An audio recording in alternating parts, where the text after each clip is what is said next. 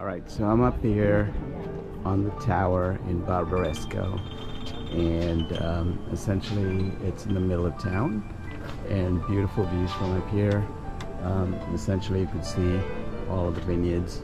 By the way, that's the river, and what separates, well, the river separates Barbaresco and Barolo from the rest of the wine region here. Barolo and Barbaresco are on this side, but as I learned yesterday, the terroir is a little different. The soil is different in Barbaresco compared to Barolo. A little more sandy clay here and more rocky clay in the other direction. So here we are. You can see all of the vineyards right around here, and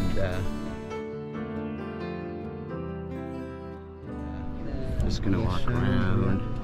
That's actually the town, so get a view of the town from up here. Sort of reminds me of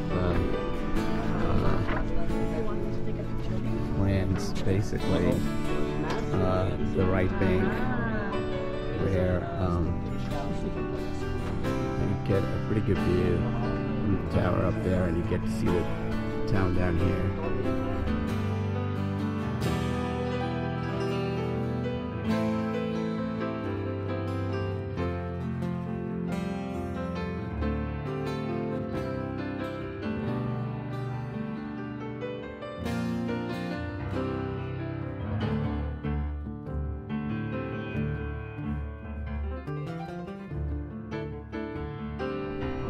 Alright, so I'm going to walk over here to the other side. Saint-Emilion is what I was thinking, because you can get up there and see the town down there and all of the vineyards around it. Kind of reminds me of the same thing here. You can see the vast amount of vineyards over here. There's the river snaking through all the way there. So we're on this side of the river. I'm not sure what side that is exactly, but like I said earlier, it's this is where Barolo and Barbaresco are on this side. So just to complete it, I'm gonna walk around.